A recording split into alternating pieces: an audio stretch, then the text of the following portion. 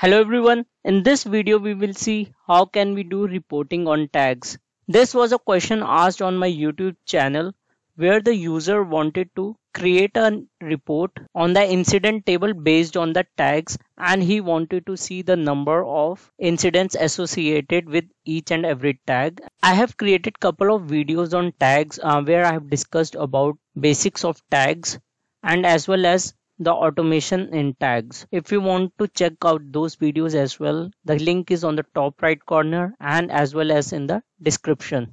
And if you haven't subscribed to my channel, please subscribe to my channel and don't forget to hit that like button.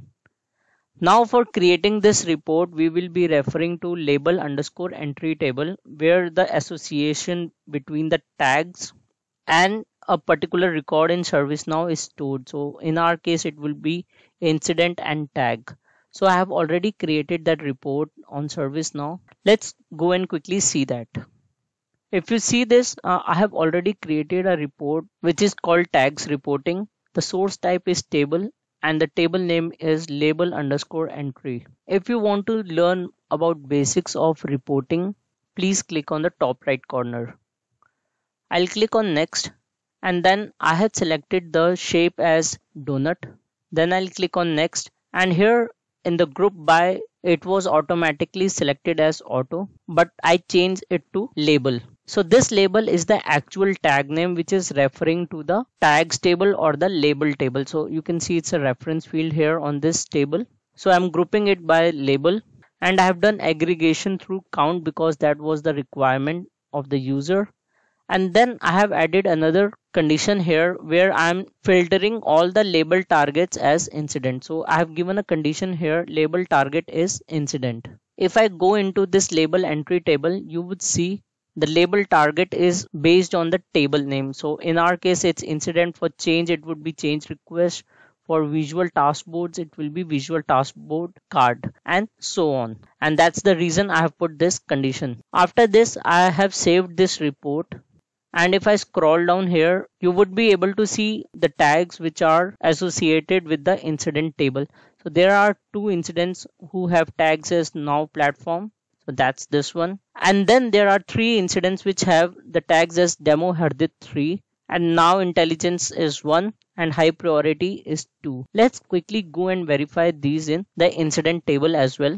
So I am on the incident table and here we can try searching for a specific label or the tag. I'll just put a condition here, tags, and maybe I will search for high priority. So there are two out of the box, I guess.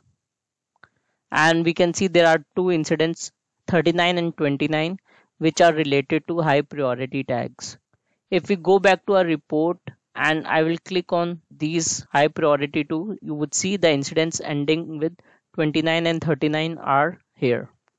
So this is how you can create a report on the label entry table and find out the incidents with the highest number of specific tags or maybe all the tags.